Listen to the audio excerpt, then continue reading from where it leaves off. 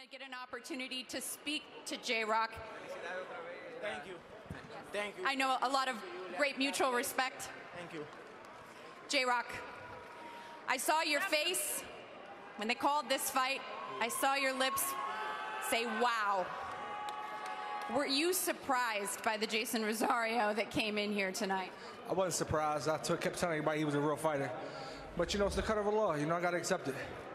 That cut, how much was that a factor for you? It blurred my vision a little bit, but that wasn't the reason why. He was just a better fighter tonight. Is there anything you could have done differently in this fight? I got to go over and watch the tape and review the tape. I'll be able to tell you better after I see it. Where do you go from here? What's next for J-Rock? We got a rematch clause, and we'll see him again real soon. All right, excellent. What do you want to say to these Philly fans who came out to support you tonight? I appreciate the support.